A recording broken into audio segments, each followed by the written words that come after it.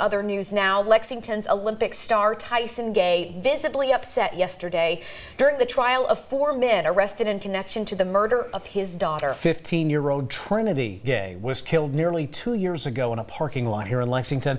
LEX 18's Tiffany Jackson has more on the developments happening today. After a long day of emotional testimony yesterday, the trial will pick up back here at 8:30 this morning at the Fayette County Courthouse. Prosecutors put a face to the name for the jury to see who Trinity was. Trinity died in a shooting between 2 groups in October of 2016. Prosecutors say a stolen gun led to the killing of the 15-year-old who was in the parking lot of the Cookout restaurant with a crowd of people in the early morning hours. Chaz Taylor is charged with murder. Police believe it was his gunfire that killed Trinity. Taylor's attorney claims he only shot in the air to disperse the scene after a robbery. 3 other men face wanton endangerment. All deny committing a crime. Trinity's mother didn't know the teen had slipped out of her home until Trinity's dad called that night. Here is what she told the jury about that confusing call. "Where's Trinity? What's going on?" And I was like, "Trinity's in her room." And he said, "No, she's not." And I said, "Yes, she is." And he said, "No, she's not. She's not in her room. I heard she got shot." And again, that trial will continue here in just a few hours at the Fayette County Courthouse. We will, of course, be in the courtroom and we'll bring you the latest throughout the day on LEX 18 News. For now, we're covering the news in Lexington from the LEX 18 Mobile Newsroom.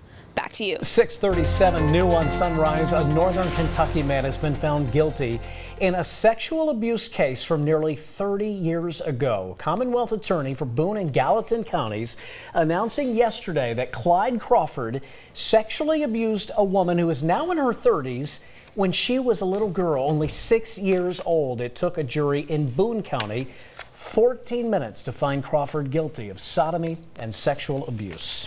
The man accused in a deadly shooting in Knox County last month, which stemmed from car troubles, is now charged with murder. Investigators say Glenn Edwards' truck got stuck in Glenn Powell's driveway on Higgins Hollow Road.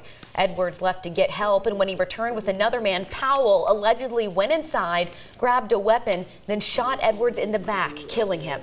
Powell was later shot by the other man. He was taken to a Tennessee hospital but has since been released and extradited to Knox County, where he is facing murder charges.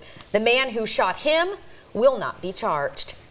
6:38 now. A 61-year-old man has been missing in Lake Cumberland since yesterday morning. He had gone swimming off a houseboat and went underwater. LEX 18's Claire Kopsky following the latest developments now. She joins us right here in the studio. Claire and Chris, this morning the search continues for the man, but the search mission was changed to a recovery mission last night.